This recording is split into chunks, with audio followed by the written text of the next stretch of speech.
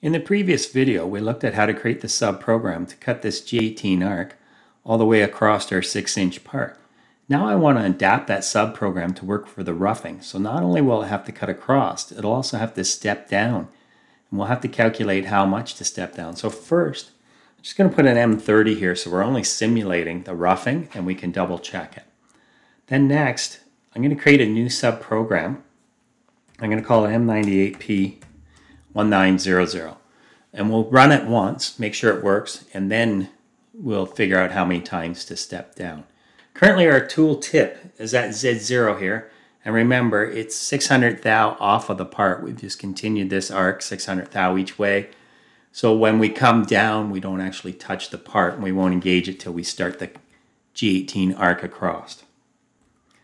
In my subprogram 1900, I want it to step down, and I'll repeat that. Also within this subprogram, I'll need to call this subprogram, and that's known as nesting. But first, let's start our subprogram here. So I'm going to put 01900. I'll add a comment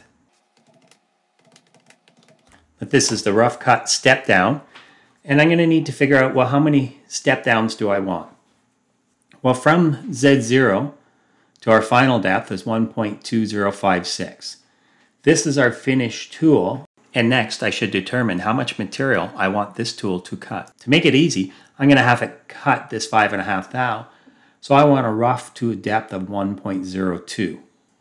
First thing I'm going to do then is incrementally I'm going to tell it to feed down 50 thou. And I want to go back to my main program, and here I am in the feed rate. So when I come here, this will also be the feed rate.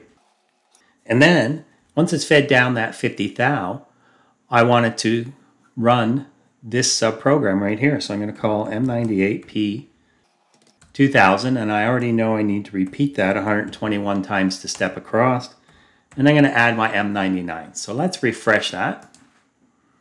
And if we have a look, that looks good. If we look at it from the ZX plane, we can see it starts at Z minus 50 thou, and it's not cutting much. We might want to start deeper because yes, what we're about to do will cut a lot of air, but for now we're going to keep it simple, get this working, and then as we get more complex with our subprograms, we'll know how to straighten this out.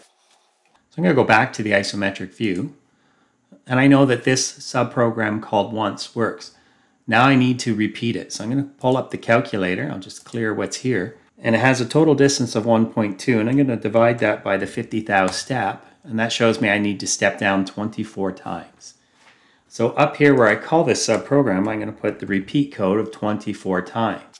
Now what do I need to do to the sub to make it work properly? Well, we have to pay attention. When we're done the subprogram, our tool's over here. So the first thing I want to do is I want to move up that 50 thou I just cut, and I want to wrap it back to the start. So again, I'm going to make sure I'm in incremental. Let's say G91. I'm going to go Z up 50 thou. I'm going to move back to my starting X and Y coordinate. I'll just copy them from here. So I'm going to move in rapid in absolute coordinate system to this location. And then I'm going to feed back down to my previous depth of cut. And the subprogram will repeat. So it's at the start position. It's back at the depth it was at. First thing it'll do is feed to a new depth of cut and then cut all these arcs. So let's see if that works. We'll have a quick look at it. Here we can see it stepping down. And again, let's look at our ZX view. And we want to double check this last arc here. So I'll select it. And I can see it started at Z negative 1.2. That's what I wanted. That will leave the 5 thou and 6/10 for the finished tool. The other thing we can see here, it shows us what the I and K value would be for this GO2 arc, which is our last arc. And we can see that over here. Here's our I and here's our K component. So I'll close this. And when we call a subprogram from a subprogram, that's called nesting. Typical Fanuc machines can nest a subprogram up to 99 times. So there's lots of room to call a subprogram from a subprogram, etc.